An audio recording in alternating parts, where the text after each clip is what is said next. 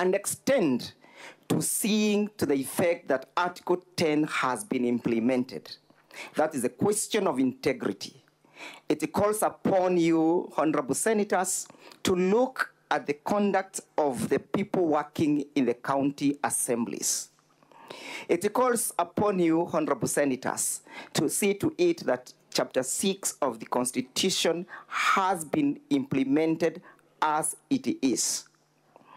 Chapter 6 of the Constitution presupposes a scenario of the Caesar's wife, that the people working in the county governments must be beyond reproach.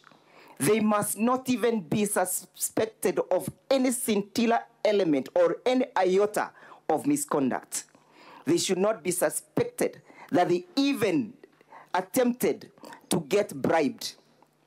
This is not a case of an attempt.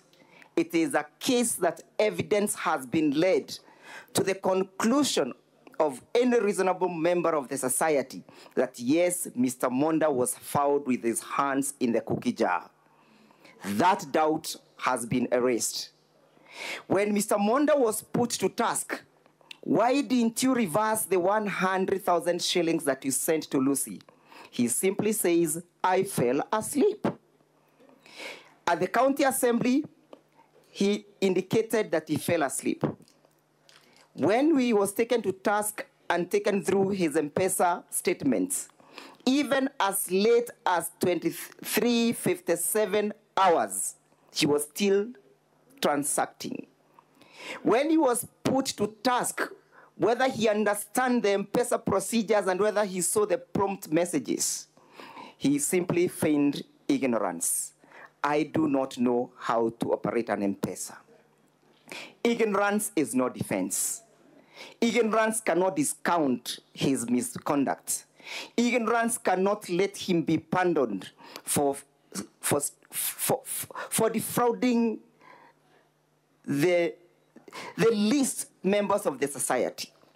Honorable senators, look at the person who was called upon to raise 800,000 shillings. A destitute youth, a jobless youth, a hopeless youth, a homeless youth, a youth whom we should be, instead of extorting, a youth whom Honorable Deputy Governor Monda should have been giving hope. Honorable senators, the conduct of Honorable Deputy Governor of Kisii County does not breathe hope to the youth of this country. His conduct is a conduct that goes to telling our youths that unless you have a godfather in the status of Honorable Monda, do not attempt to apply for any jobs in this country. That is the message that the conduct of the Deputy Governor of Kisii County is sending out there. This government is spending a lot of time. The senators are on day-to-day allocating money to the counties to make sure that work and jobs are created. Those jobs are not created for the use of the status of the friends of Mr. Monda. The jobs are not created for the people who have connections with the deputy governor like that of Mr. Mosati. The jobs are created for all the youths. And behold, the Constitution provides that we are all equal before the law. We should be granted equal protection. But what is the deputy governor doing? The deputy governor is elevating through nepotism, cronyism, and favorism his friends. What of those youths?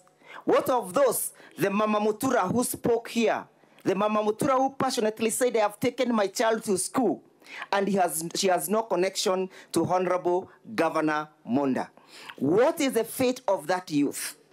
Honorable senators, you are being called upon to do one of the most solemn things, to tell any person out there who may think that he has the conduct and the ability of extorting youths like Honorable Monda, that you have no space in the Republic of Kenya.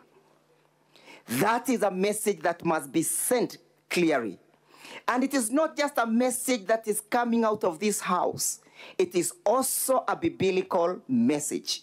It is so biblical in the sense that in the book of Exodus, chapter 18, verse 21, we are being told, select but select capable men from all the people, all amongst yourself, men who fear God, trustworthy, and people who hate dishonest, and people who hate gains and appoint themselves as officials. This is a member who claims to be a church elder. He claims that he's a member of the SDA. Doesn't he know the dictates of the chapter that I have just read? Is this a person who should be trustworthy? Does he hate bribe? We answer no. Let it not be lost as I sum up that unless actions are taken as against these individuals, we shall water down the gains that we have made. Chapter 6 of the Constitution must be briefed. We must give life to that article. Finally, honorable members of the Senate, permit me to submit that the standard of proof of this case has been met. We were supposed to prove not beyond reasonable doubts.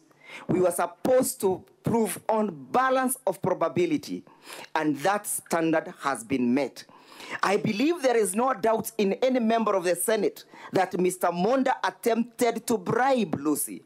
There is no doubt in any person seated before this house today that Mr. Monda sent the money to Lucy.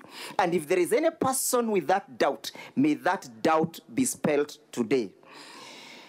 And what is the consequences of the actions of Honorable Monda? What is the consequences? The consequences is that his actions have put a family in collision. A father has gone against a son has gone against the father. A brother has gone against a brother. If Mr. Monda was diligent enough, if he's a person who is to be trusted, he should have chosen his path clearly and correctly. He would not have put the two families into collision. The collision that you have seen here and witnessed is courtesy of the misconduct of Honorable Deputy Governor of Kisii County. What is this other consequence? The other consequence is that the provisions of Article 26 have been compromised, that life begins at conception.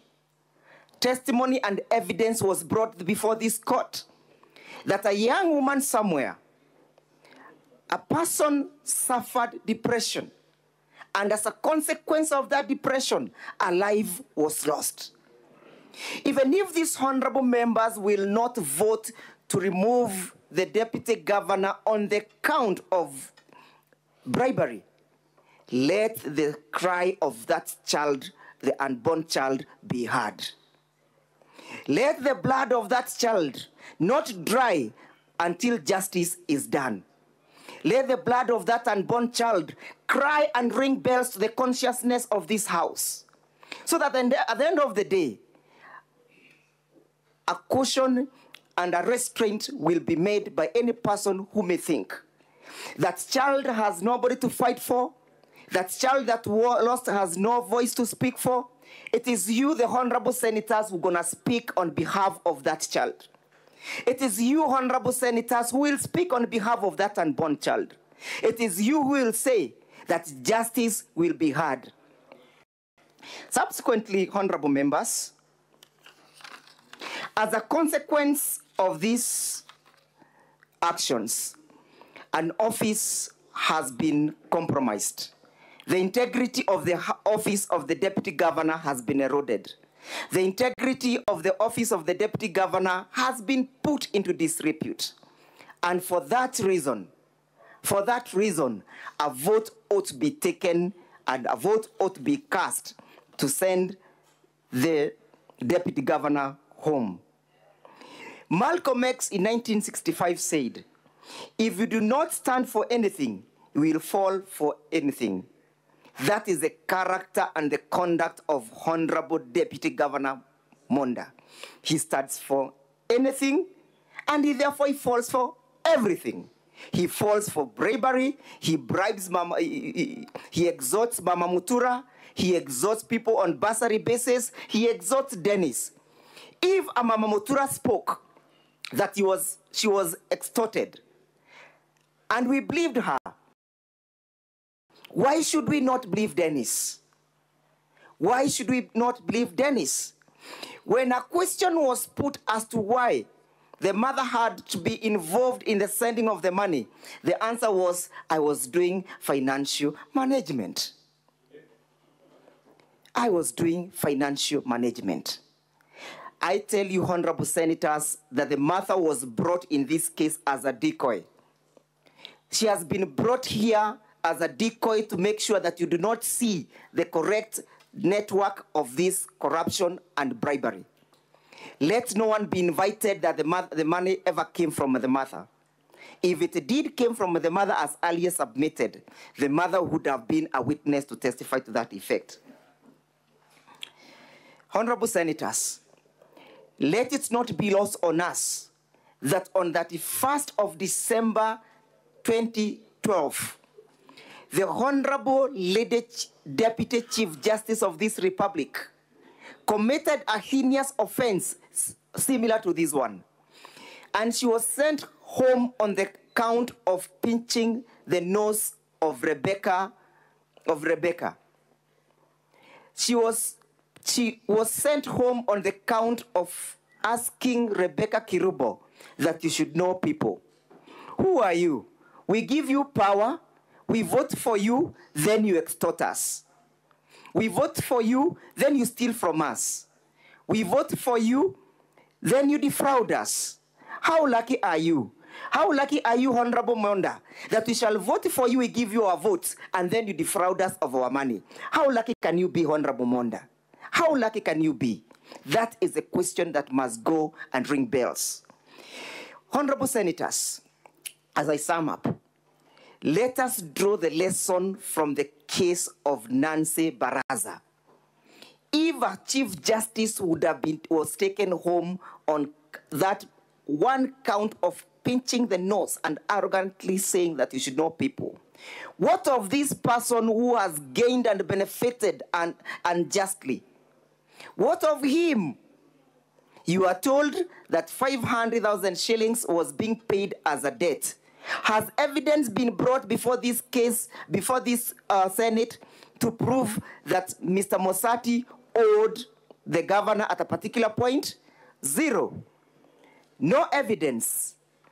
Let us rise to the occasion, honorable members. As I sum up, look at the Watergate case. The Watergate case was a tight case. Somebody breaks and organizes the breaking of the National Convention, the Democratic Convention offices. A president tries to conceal that, and that act of concealing sends President Nixon home. Today, it's not President Nixon. Today, it is not Nancy Baraza. Today, it's Honorable Monda. As I sum up, I am urging this Honorable House to do what is right. Not what is popular, not what is easy, not what is enticing, but what is right. What is right is that which shall lead to giving the people of Kisii County justice. What is right is that action of upholding the provisions of the Constitution of Kenya.